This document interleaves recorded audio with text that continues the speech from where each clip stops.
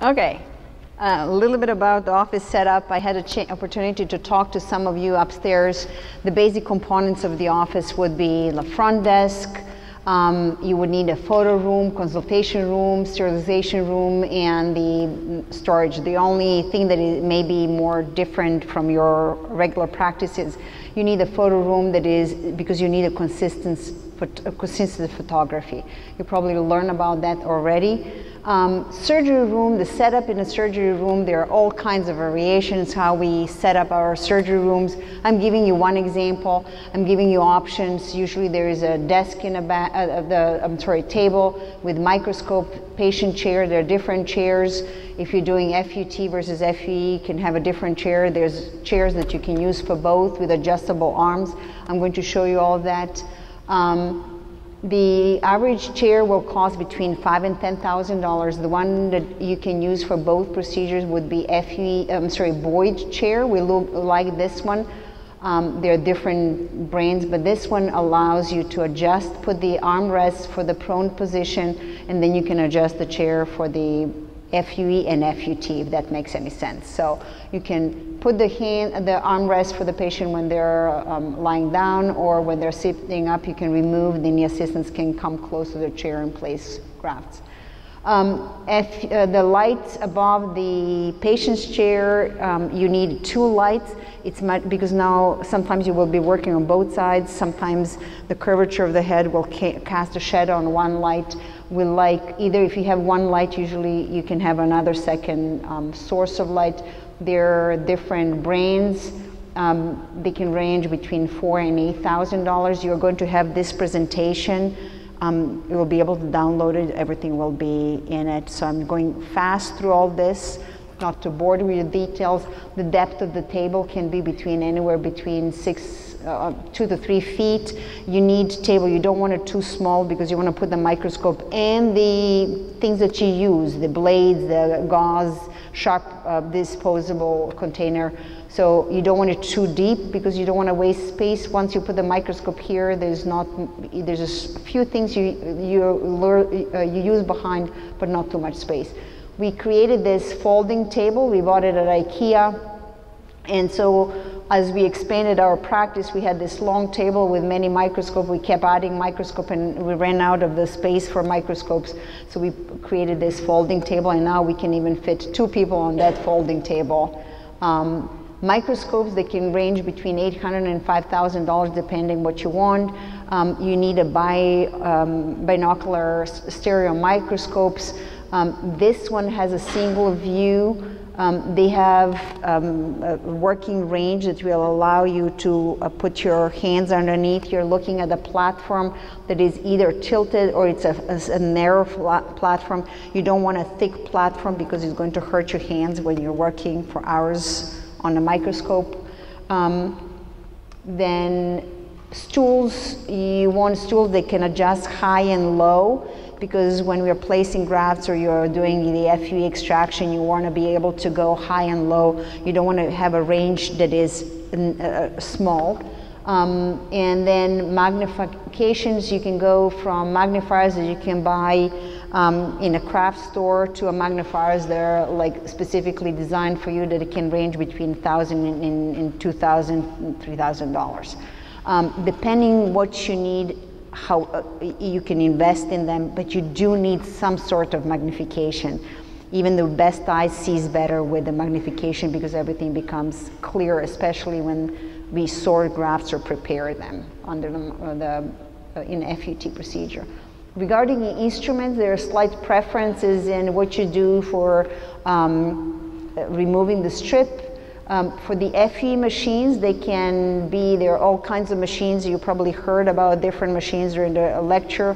Their price will vary. There's a robot that is the most expensive.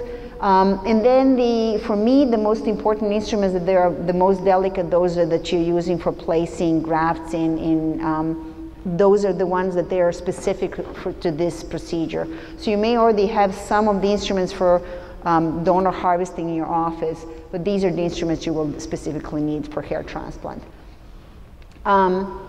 in average cost, you can range anywhere from, to set up the office, between 12,000 to 50,000, even more if you buy the robot. The vendors upstairs have been in the industry for 20 some years. They are very good in helping you set up your practice. They're going to work with you to come up with the idea. You can tell them what you have, what you want, and they can come up with a list of things that their recommendation, what you start with.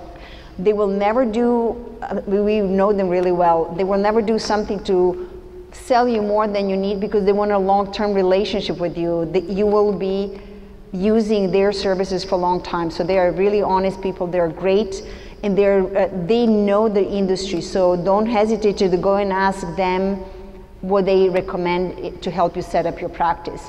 I'm going to leave you my email. If you ever have any question, I will be more than happy to answer. Just don't overwhelm me with too many questions. You can make a list and I'll go one at a time along the list.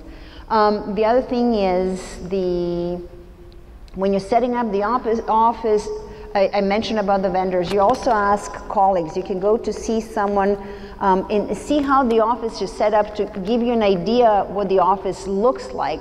At the ISHRS meeting, at the Surgical Assistance Program, what we started doing is filming different offices. And in 8 minutes, you can visit someone's office without really visiting the office. And a lot of us now like those videos because it gives us an idea of how someone positions something in the office that you didn't think of. So one of the ways that you can expand your knowledge would be, or idea how to set up the office, is to go and visit someone. Staffing, do you want to train someone in the office or hire someone who is already trained?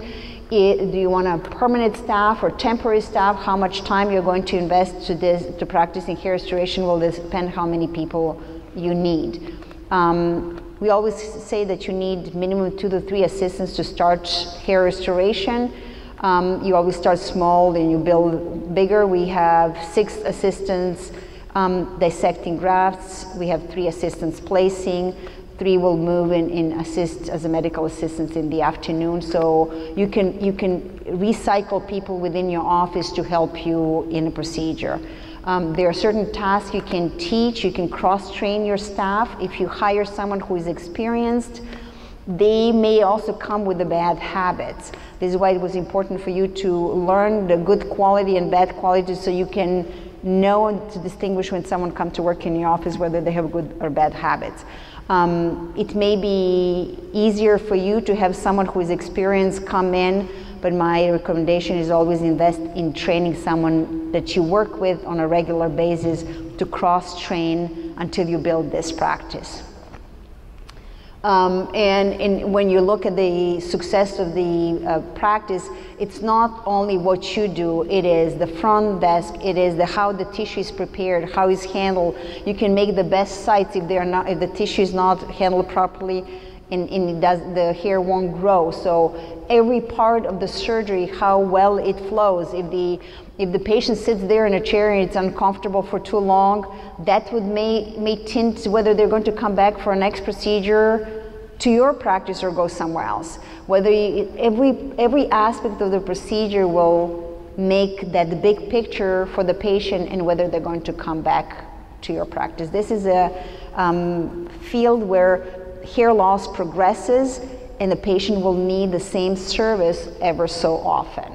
Does that make sense? So if you do a nose surgery, it's one time and they don't come back. But if you do something that hair loss is progressive, you have to keep thinking long term about